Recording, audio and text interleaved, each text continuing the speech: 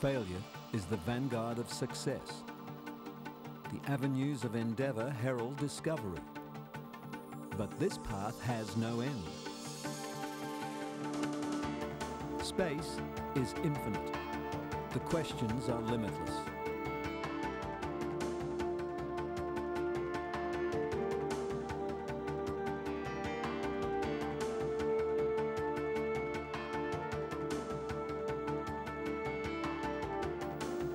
In a million years hence, we will still look up and ponder what is above and beyond.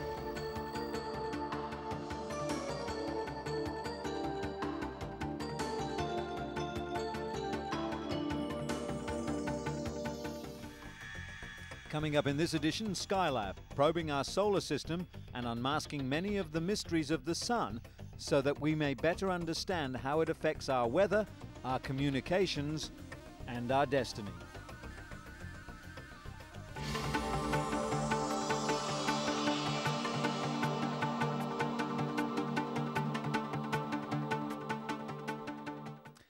But first, we continue our look at the early 1960s and the contribution that NASA made to the exploration of space in that incredibly exciting period. In 1963, NASA successfully launches 6 satellites and the last manned Mercury-Earth orbital mission. 2 more weather satellites, Tyros 7 and 8, are placed in orbit and they send 250,000 weather information photos to Earth, and in 1963 NASA inserts the SIMCOM-2 communication satellite into an orbit 22,300 miles above the equator of the Earth. At that altitude, satellites orbit the world at a speed which synchronizes with the rotation of the planet's surface, so the satellite is stationary over one location above Earth, a broadcasting tower in a geosynchronous orbit. In May 1963, astronaut Gordon Cooper makes a 22-orbit flight around the Earth.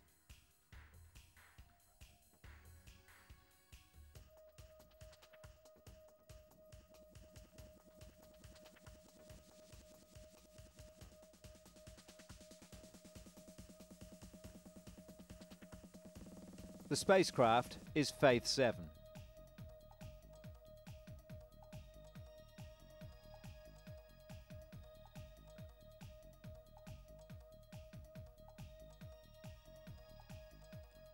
The mission is normal until the second day.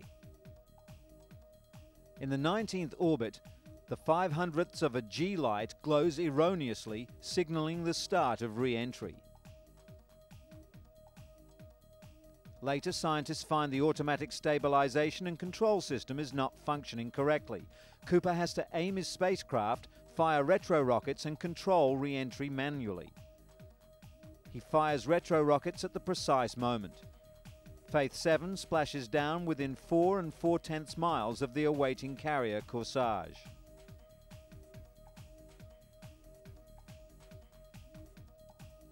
NASA verifies that man can operate efficiently during 1.5 days of weightlessness. The Mercury program is a resounding success. In the meantime, work continues in preparation for 2-man Gemini flights. Wind tunnel tests are done at the Langley Research Center with the Gemini shape. Scientists evaluate a 1/52nd scale model in the hypersonic tunnel at Mach number 6.8 and 9.6. Objective: to see how stable Gemini will be during re-entry into Earth's atmosphere. Workers do stability tests in the 20-foot free-spinning tunnel with a small Gemini spacecraft model. Engineers study motions to see how well the drogue parachute will stabilize the falling capsule before the main chute opens.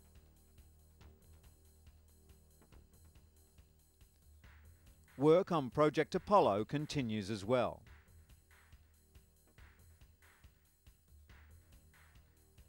Scientists test drop a 1/4 scale model of the command module in calm water to get impact acceleration data.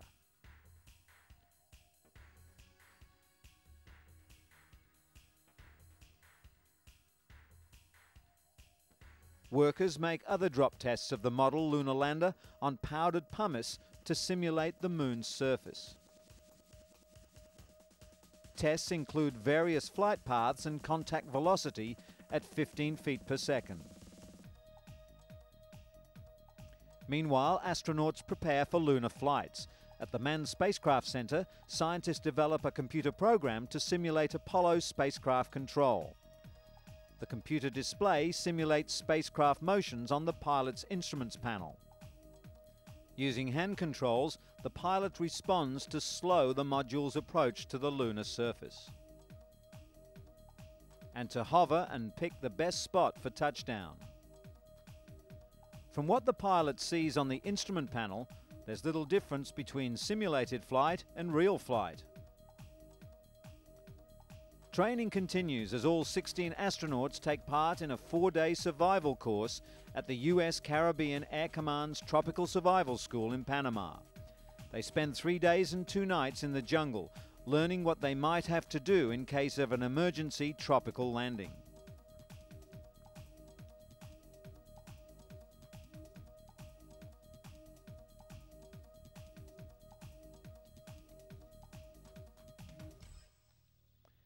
Manned spaceflight projects Mercury and Gemini and Apollo work step by step to develop spaceflight competence.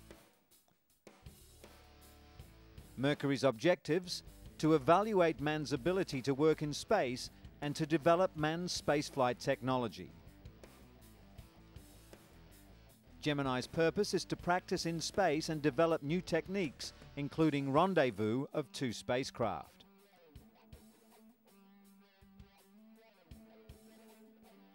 Apollo is to send men to the moon before the end of the 60s. More Apollo progress continues. NASA is to do all Apollo space flights with 3 versions of the Saturn rocket. Saturn 1 has 2 stages. There is a cluster of 8 oxygen kerosene engines with a total thrust of 1.5 million pounds on the first. 6 oxygen hydrogen engines with 90,000 pounds of thrust are on the second. The Saturn 1 makes 4 flights in which the first stage is tested. Preparations are well underway for a series of flights to prove the complete vehicle. The Saturn 1 is to be used to place the Apollo spacecraft in low Earth orbit for the first spacecraft flight tests.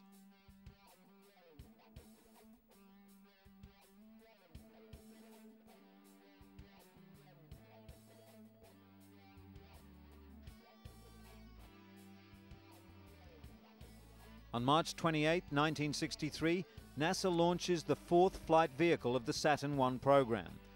During the following months, the Marshall Space Flight Center evaluates flight test records.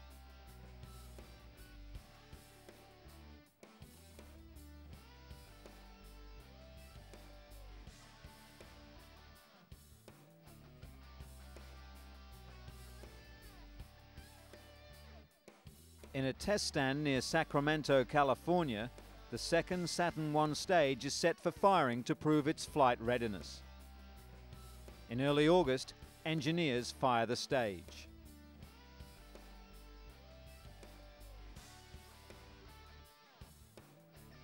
This firing marks the first successful captive test of a Saturn I second stage. After checkouts, workers load the stage on a unique type of aircraft known as the Pregnant Guppy for delivery to Cape Canaveral.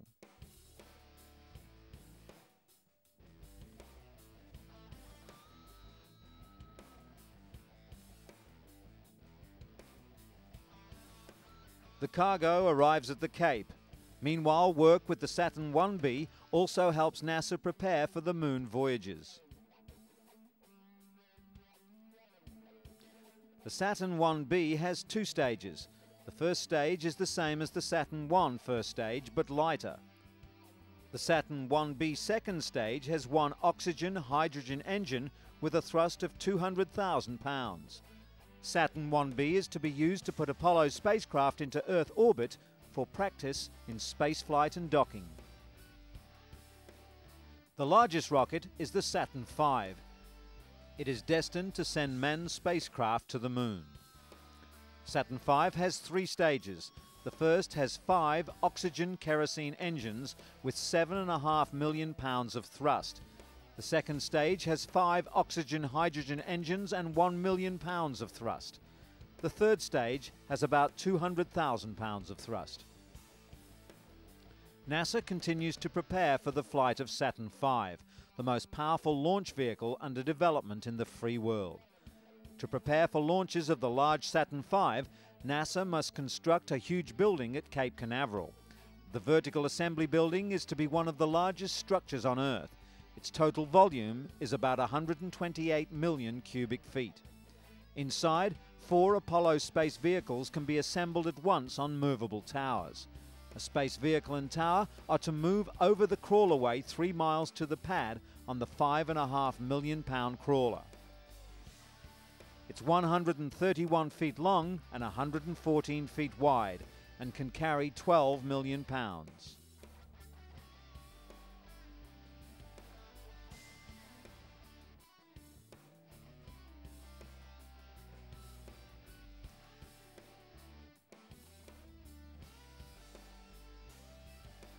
Meanwhile, tests of the spacesuits, astronaut tools and space food continue in 1963. In a lunar gravity experiment at Langley, workers strap an engineer into a device suspended by overhead cables. The offset cable angle gives the engineer an effective weight of 1/6 g or gravity. He can jump to 8 or 9 feet in this test, while on the Moon he may be able to jump to 14 feet. Scientists studied the Apollo Phase B suit in simulated lunar gravity. Tools to be used to obtain lunar samples are tried.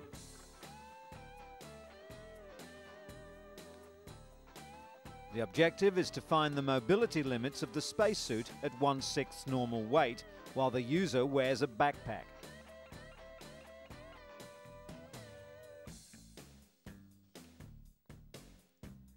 Engineers conduct free-fall drop tests. Scientists use 2 dummies to make tests. People make 6 test jumps. The purpose is to determine the freedom of movement of a pressure suit during emergency freefall.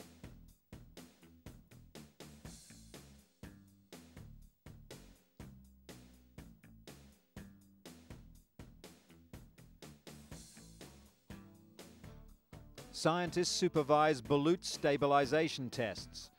The balut will stabilize and decelerate the astronaut for safe parachute deployment during an abort.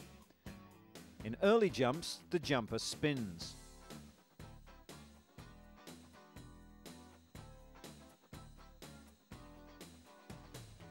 A knees bent position corrects the spin. Lightweight tools are developed for maintenance during Apollo space flights. One small tool has multiple uses. Engineers use it on head sockets and to pull and replace electronic sub-assembly cards.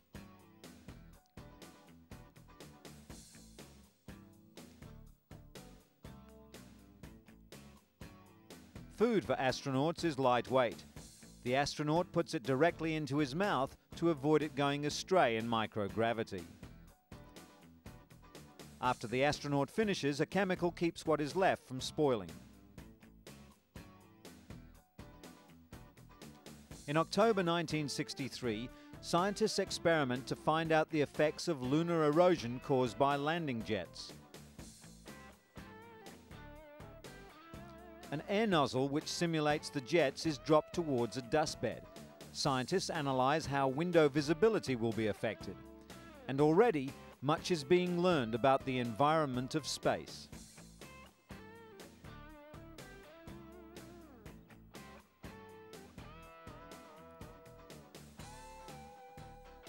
The magnetosphere is a donut-shaped belt of intense radiation encircling Earth.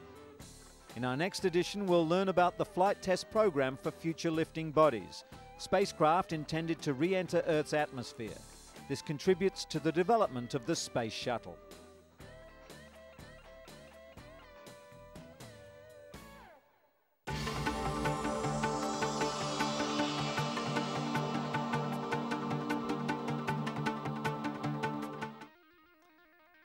The Sun is an average middle-aged star, yet it will generate heat and light for billions of years to come, as it has for 4.6 billion years past. It dominates the motion of all bodies in the solar system. Throughout history, the Sun and our solar system has fascinated and intrigued man. In the 1970s, American space exploration shed new light on the mysteries of the universe with the successful deployment of 3 Skylab missions. Missions that provided more knowledge of our Sun than all the previous history of mankind. Scientists estimate the Sun will burn for another 5 billion years. Its energy is created through nuclear fusion. But little else is known about the Sun's surface. Solar research is vital to our control over physical conditions on this planet. A better understanding of the Sun will help us cope with its menacing and dangerous aspects.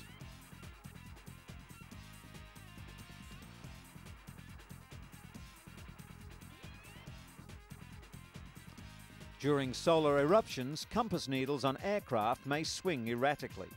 Ship communications could black out. An ability to predict such eruptions would help prevent many tragedies. Storms, tornadoes and hurricanes could be anticipated if we understood what is happening on the Sun's surface. The results of the Skylab mission were important because telescopes and other instruments were carried above Earth's interfering atmosphere. Many of the observations of the Sun made from Skylab were impossible to make from the ground because observation in parts of the spectrum was not possible. An instrument called a spectroscope was used by Skylab's astronauts to dissect the Sun's ultraviolet light for study. This is a small sample selection of 3 of the spectra. The sample spectra represents energy emission as lines, the amount of photons of light represented by the brightness and width of the line.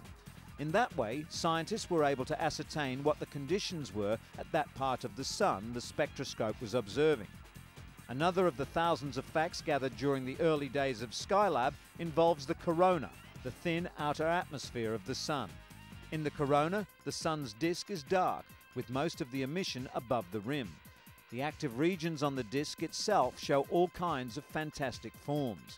But loops are still present, which indicates that magnetic fields extend right up into the corona. In its quiet times, the Sun is far from calm. It's a churning ball of hot gases. Its surface has bubbling granules. Sunspots come and go.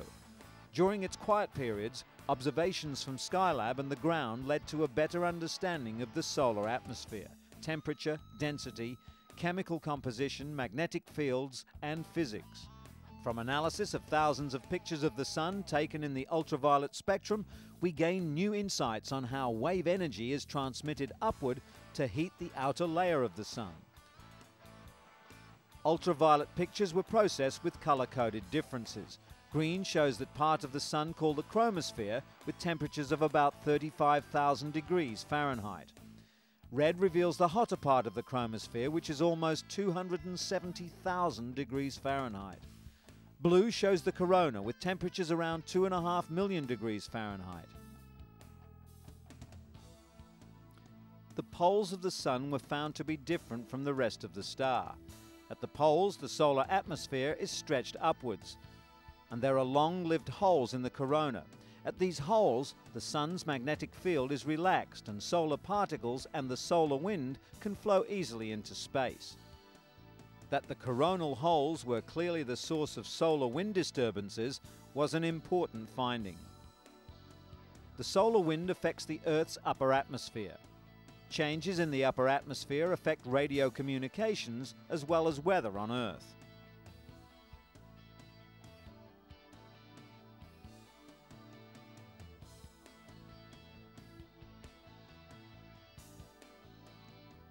Bright points of light dot the solar disk. Scientists checked magnetic maps of the Sun and found that the bright points lie over compact magnetic regions that have both positive and negative polarity. About 100 of these bright points can be seen at one time in the Sun's atmosphere. And they come and go at about 8-hour intervals, although some last longer and others are gone in a few minutes. X-rays are emitted by the Sun's high-temperature gases, so only the hot corona is seen. Almost 60,000 X-ray pictures of the corona were taken. scientists learned that the corona is built almost entirely of magnetic loops and arches.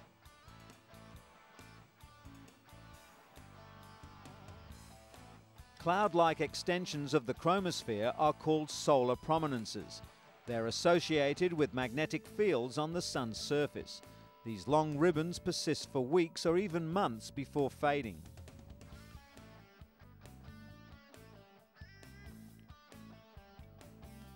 The Sun's outer atmosphere, or corona, reaches out millions of miles.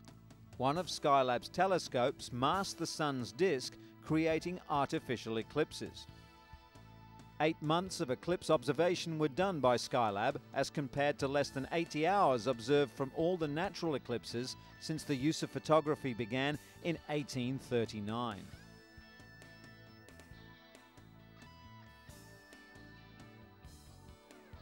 The outer corona was found to be constantly changing. The Sun is a seething inferno. There are huge eruptions and explosions. Immense clouds of coronal material called transients are propelled outwards by flares and prominence eruptions. The Sun can have violent periods. The success of the Skylab missions encouraged NASA to plan further exploration of the Sun. Plans such as the deployment of the Centaur rocket into low Earth orbit, where it would ignite, sending a probe to the Sun. The objective was to learn more about the Sun's polar regions and the space around them. As we saw, the polar regions are the source of the solar wind, which affects radio communications and the weather.